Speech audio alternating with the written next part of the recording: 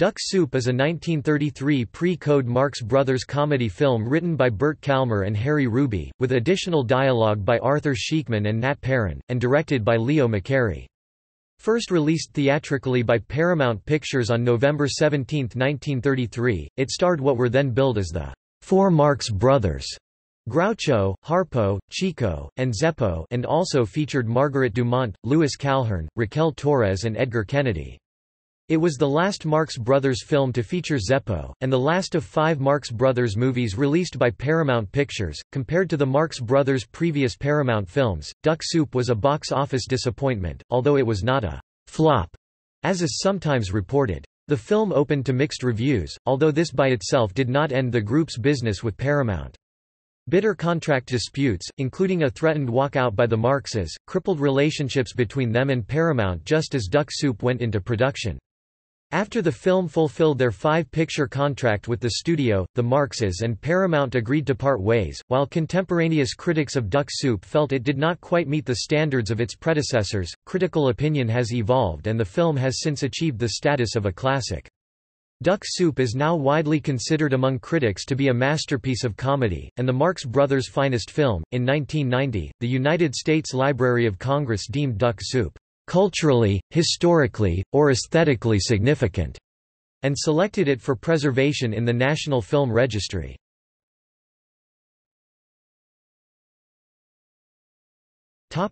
Plot.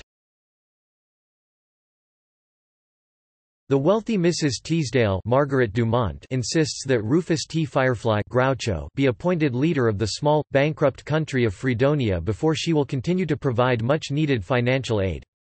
Meanwhile, neighboring Sylvania is attempting to annex the country. Sylvanian ambassador Trentino Louis Calhern tries to foment a revolution and to woo Mrs. Teasdale, and he tries to dig up dirt on Firefly by sending in spies Ciccolini Chico and Pinky Harpo. After failing to collect useful information against Firefly, Ciccolini and Pinky are able to infiltrate the government when Ciccolini is appointed Secretary of War after Firefly sees him selling peanuts outside his window. Meanwhile, Firefly's secretary, Bob Roland Zeppo, suspects Trentino's motives, and advises Firefly to get rid of Trentino by insulting him. Firefly agrees to the plan, but after a series of personal insults exchanged between Firefly and Trentino, the plan backfires when Firefly slaps Trentino instead of being slapped by him. As a result, the two countries come to the brink of war. Adding to the international friction is the fact that Firefly is also courting Mrs. Teasdale, and, like Trentino, hoping to get his hands on her late husband's wealth. Trentino learns that Fredonia's war plans are in Mrs. Teasdale's safe and orders Ciccolini and Pinky to steal them. Ciccolini is caught by Firefly and put on trial, during which war is officially declared, and everyone is overcome by war frenzy, breaking into song and dance. The trial put aside, Ciccolini and Pinky join Firefly and Bob Roland in anarchic battle, resulting in general mayhem. The end of the film finds Trentino caught in makeshift stocks, with the brothers pelting him with fruit. Trentino surrenders, but Firefly tells him to wait until they run out of fruit. Mrs. Teasdale begins singing the Fredonia national anthem in her operatic voice and the brothers begin hurling fruit at her instead.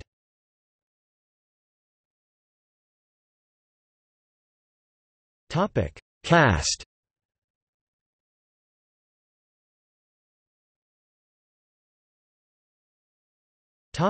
Cast notes.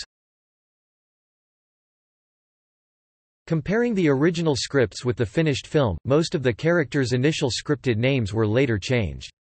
Only the names of Ciccolini and Mrs. Teasdale were kept. Groucho's character—originally named Rufus T. Firestone— eventually became Rufus T. Firefly, while the name of Harpo's character—named Pinky in the final product—was given in the pressbook as Brownie. Ambassador Frankenstein of Amnesia was quickly changed to Ambassador Trentino of Sylvania. Zeppo's character remained Firefly's son until very late in production, finally becoming Bob Roland, his secretary. Also, Mrs. Teasdale's niece, June Parker, transformed into Vera Markel, first introduced as Trentino's niece, before ultimately becoming his companion.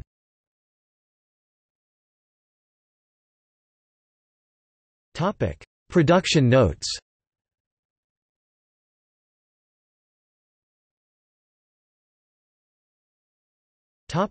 Development.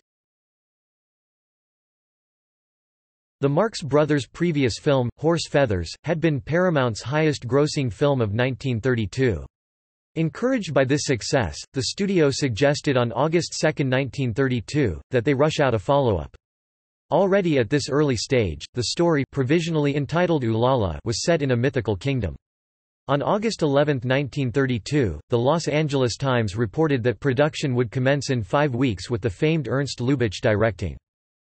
This was a turbulent time in the Marx Brothers' career. Near bankruptcy and reorganization at Paramount Pictures brought fears that money due the brothers would never be paid. As a result, the brothers threatened to leave Paramount and start their own company, Marx Bros, Inc. Their first planned independent production was a film adaptation of the Pulitzer Prize-winning Broadway musical of The I Sing, with Norman MacLeod leaving Paramount to direct. During late 1932 and early 1933, Groucho and Chico were also working on Flywheel, Shyster, and Flywheel, a radio show written by Nat Perrin and Arthur Sheikman. There was even, at one time, talk of casting the two as their radio characters for the new film, an idea that would eventually be used for the later Marx Brothers film The Big Store. By October 4, 1932, Arthur Sheikman, Harry Ruby, and Bert Kalmar began writing the screenplay for the next Paramount film, which was now called Firecrackers. Herman Mankiewicz was to supervise production, beginning in January 1933. By December 1932, Firecrackers had become Cracked Ice. Grover Jones was also reported to have contributed to the first draft by Ruby and Kalmar. In the Marx Brothers Encyclopedia, Glenn Mitchell says that, "The first script's content is difficult to determine." On January 18, 1933, Harry Ruby, Bert Kalmar and Grover Jones submitted to Paramount their second temporary script for Cracked Ice, and Paramount announced that shooting would commence on February 15. This script shows that the basic story of what would become Duck Soup had been fixed. In February, Paramount announced that the title had been changed to Grasshoppers, "because animal stories are so popular," and that filming was set back to February 20. However, on May 11, 1933, the Marx Brothers' father Sam "Frenchie" Marx died in Los Angeles, and shortly afterward the contract dispute with Paramount was settled. The New York Post reported on May 17 that the brothers would make a new comedy for Paramount, called Duck Soup. Leo McCarey was set for direction of the film. 3 days later the New York Sun reported that Duck Soup would start filming in June. Duck Soup's script was completed by July 11.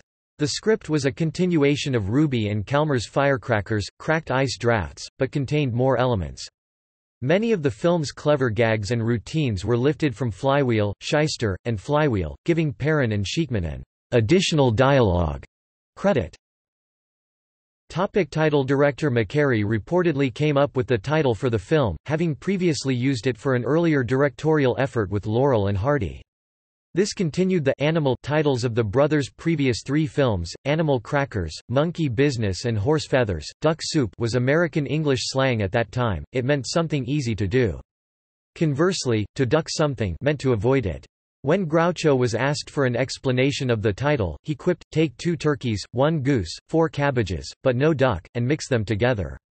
After one taste, you'll duck soup for the rest of your life." McCarey also thought up the very Laurel and Hardy-like sequence in which Harpo and Chico stage a break-in at Mrs. Teasdale's house. Another McCarey contribution was the mirror scene, a revival of an old Marx Brothers vaudeville act.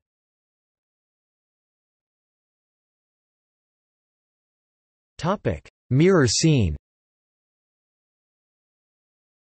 In the mirror scene, Pinky, dressed as Firefly, pretends to be Firefly's reflection in a missing mirror, matching his every move—including absurd ones that begin out of sight—to near perfection. In one particularly surreal moment, the 2 men swap positions, and thus the idea of which is a reflection of the other. Eventually, and to their misfortune, Ciccolini, also disguised as Firefly, enters the frame and collides with both of them. Although its appearance in Duck Soup is the best-known instance, the concept of the mirror scene did not originate in this film. Harold Lloyd used essentially the same routine in his 1919 short The Marathon. Max Linder included it in 7 Years Bad Luck 1921, where a man's servants have accidentally broken a mirror and attempt to hide the fact by imitating his actions in the mirror's frame. Charlie Chaplin used a similar joke in The Floorwalker 1916, though it did not involve a mirror. This scene has been imitated many times, for instance, in the Bugs Bunny cartoon Hair Tonic, the Mickey Mouse cartoon Lonesome Ghosts, The Square Peg 1959, The Pink Panther 1963, the Tom and Jerry cartoon Cat and Dupley Cat 1967, and Big Business 1988. Harpo himself did a reprise of this scene, dressed in his usual costume, with Lucille Ball also donning the fright wig and trench coat, in the I Love Lucy episode, Lucy and Harpo Marx.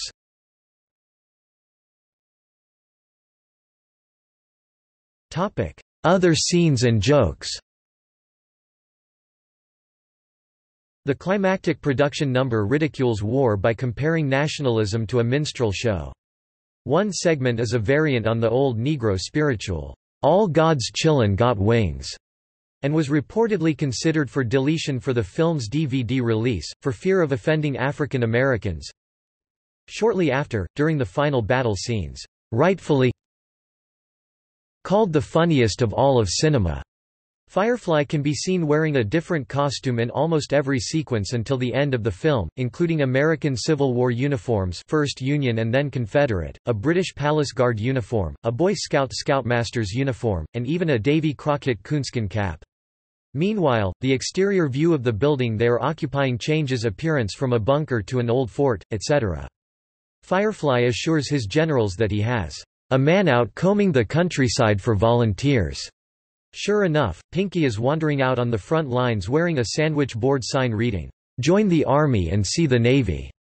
Later, Ciccolini volunteers Pinky to carry a message through enemy lines. Firefly tells him, "And remember, while you're out there risking life and limb through shot and shell, we'll be in here thinking what a sucker you are." Thomas Doherty has described this line as, "Sum ming up the Great War cynicism towards all things patriotic."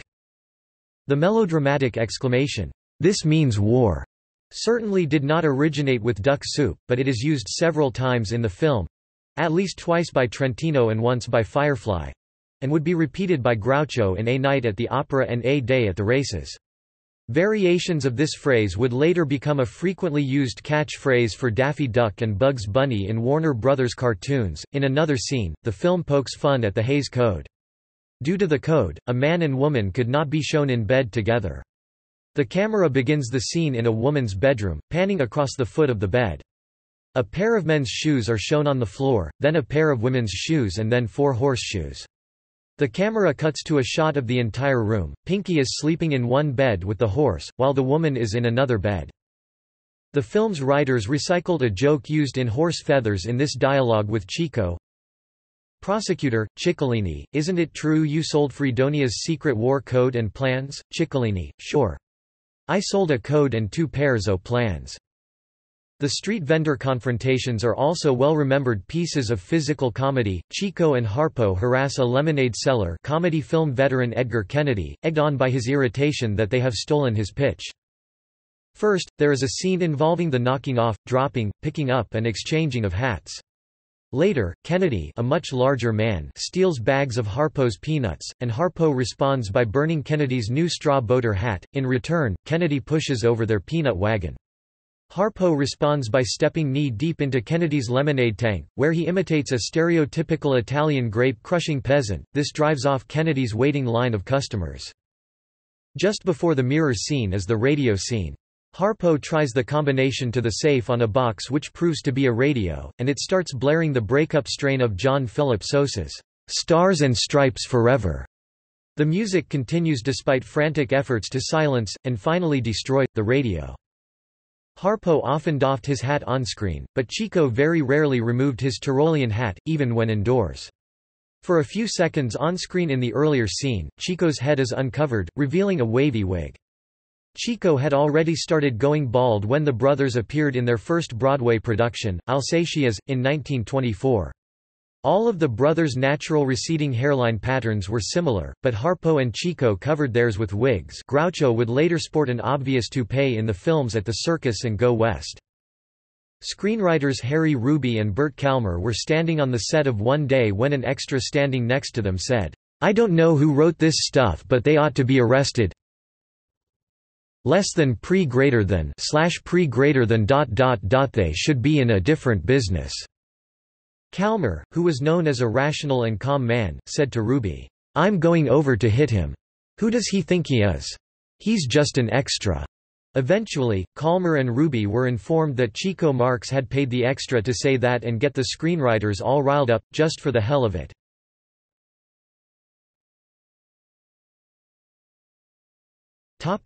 Soundtrack. Breaking with their usual pattern, neither Harpo's harp nor Chico's piano is used in the film, although Harpo briefly pretends to play harp on the strings of a piano, strumming chords in accompaniment to a duck-shaped music box that is playing. The musical introduction to Groucho's character is similar to those in Animal Crackers and Horse Feathers, but it did not become closely associated with him as did "Hooray for Captain Spaulding" from Animal Crackers. Zeppo, as usual, plays, according to James Agee, "a peerlessly cheesy improvement on the traditional straight man" in his final on-screen appearance with his brothers. He sings with the group, including soloing the first few lines of the first song, "When the Clock on the Wall Strikes 10." He also sings with the others in "Fredonia's Going to War," filling out the four-cornered symmetry as the brothers sing and dance in pairs during the number.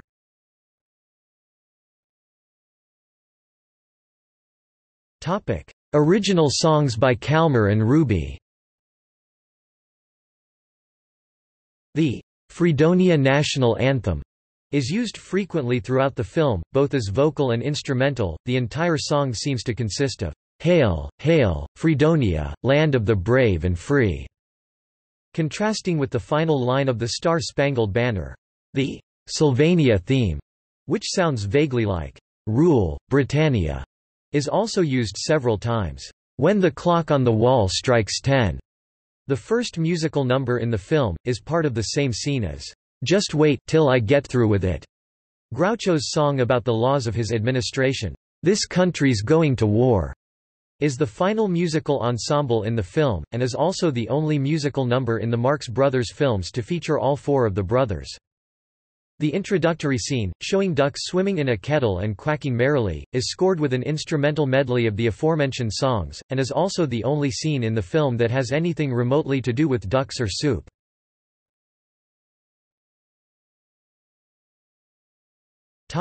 Non-original music. Military Polonaise Chopin played over newspaper headline of Firefly's appointment as president of Fredonia.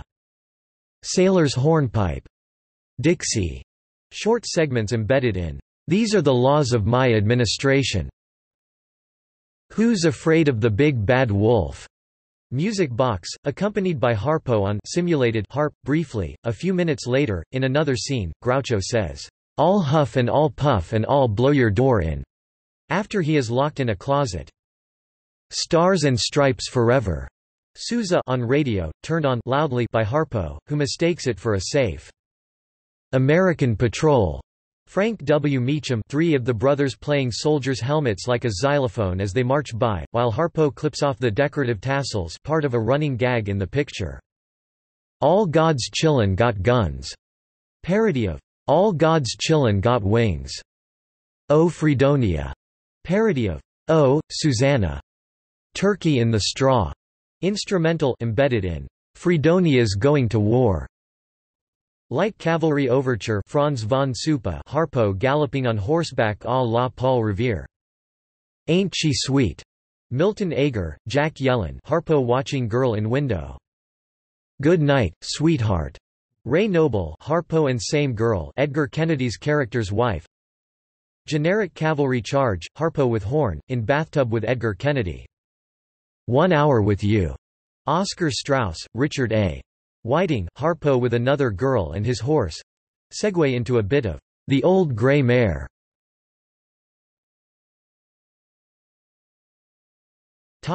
Reception. Popular belief holds that Duck Soup was a box office failure, but this is not true. Although it did not do as well as Horse Feathers, it was the sixth highest grossing film of 1933, according to Glenn Mitchell in the Marx Brothers Encyclopedia and Simon Luvish in Monkey Business, his biography of the Marx Brothers. However, the film was a box office disappointment for Paramount. One possible reason for the film's lukewarm reception is that it was released during the Great Depression. Audiences were taken aback by such preposterous political disregard, buffoonery, and cynicism at a time of economic and political crisis.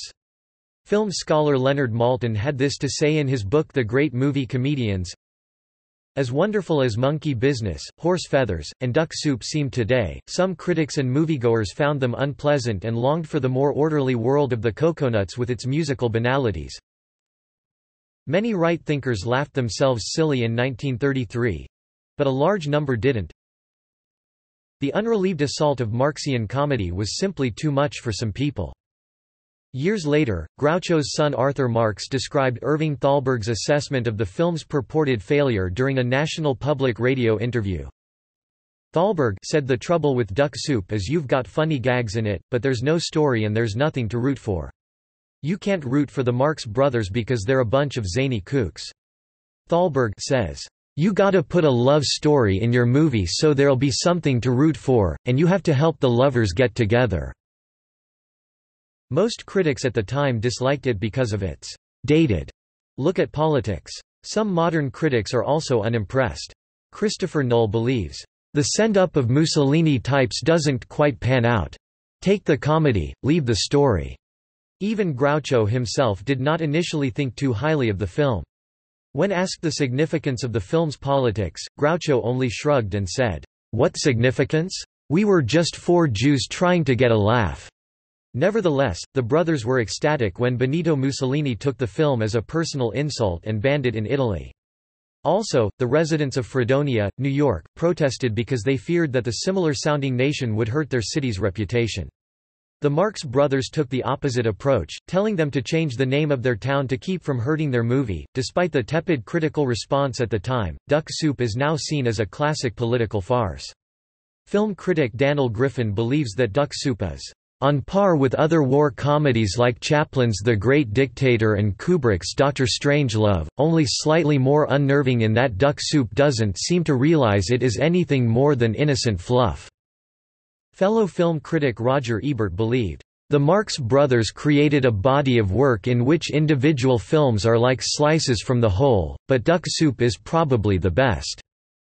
British film critic Barry Norman was slightly cautious about the Marx Brothers overall, but considered Duck Soup their best and included it in his 100 Best Films of the 20th Century. Revived interest in the film and other 1930s comedies in general during the 1960s was seen as dovetailing with the rebellious side of American culture in that decade.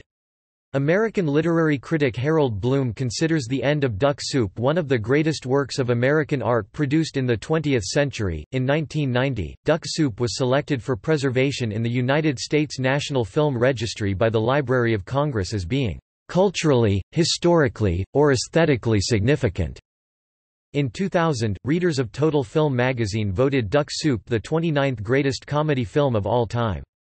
The film also holds a 93% certified fresh rating on Rotten Tomatoes. It is also one of the earliest films to appear on Roger Ebert's list of the great movies. The film is recognized by American Film Institute in these lists: AFI's 100 Years, 100 Movies number 85, AFI's 100 Years, 100 Laughs number 5, AFI's 100 Years, 100 Movie Quotes.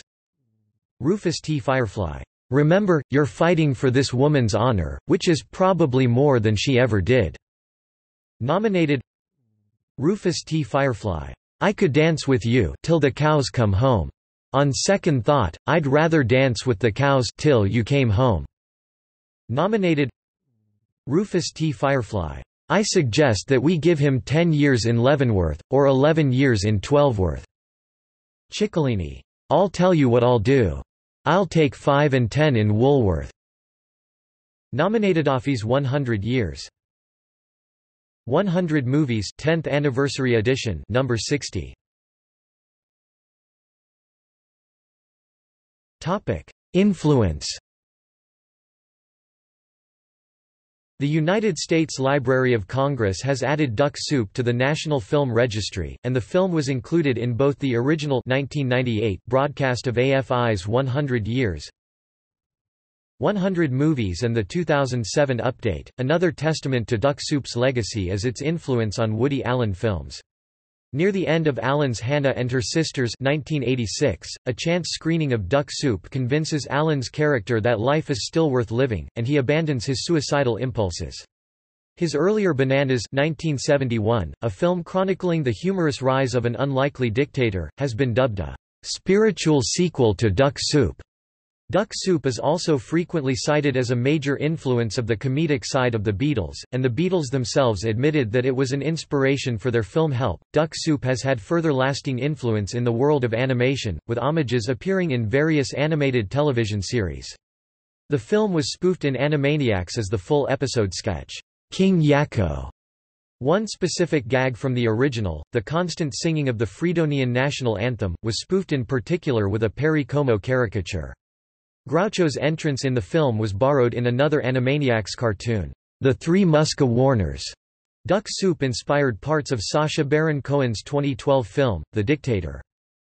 A critic for the AV Club noted that, "Admiral General Aladdin and Rufus T. Firefly share the same bloodline, representing a more generalized contempt for world leaders of any stripe, whether they don a supreme beard or a greasepaint mustache." The Nashville scene detected an echo here of that funniest of xenophobe baiting funnies, Duck Soup. The Rolling Stone claimed that Baron Cohen's film dodges soothing convention and ultimately merits comparisons to the Marx Brothers' Duck Soup and Charlie Chaplin's The Great Dictator.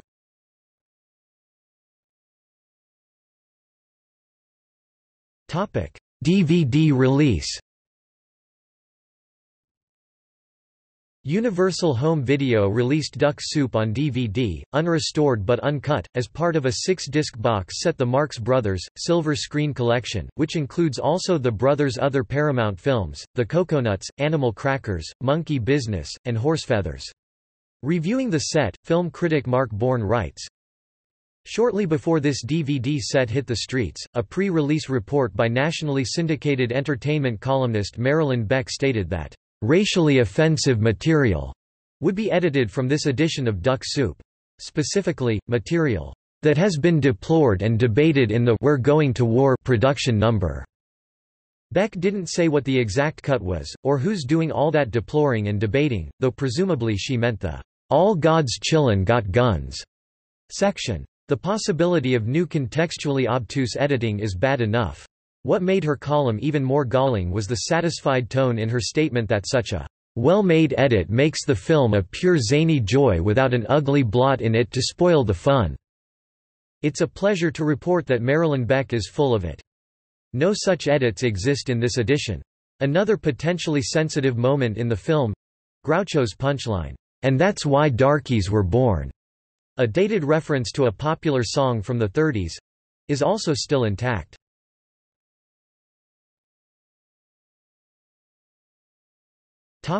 See also: List of United States comedy films, Fredonia, Kalmar and Ruby songwriting team, National Recovery Administration (NRA), the logo displayed at start of film.